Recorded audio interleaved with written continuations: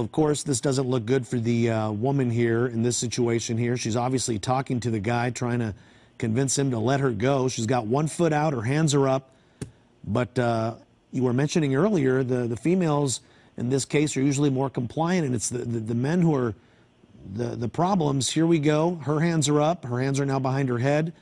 And the male, in this case, now they're hugging again. But see, she wants him off him, Scott. It looks like we still don't know what's going on here. Yeah. Is he kissing her? Yeah. This is crazy. Yeah, I would say you have a domestic right now. Oh, my goodness. I have to say, Scott, it's the first time I've seen anything like this. And here come the officers. Oh.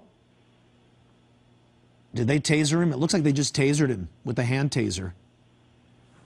Whoa. Yeah, look at that. 1, 2, 3, 4, 6 officers. Now another officer's checking the cab and the back of the truck.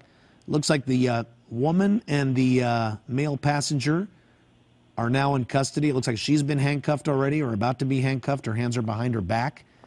And they actually tasered the guy with a hand taser to get him to let go. He wouldn't let this woman go.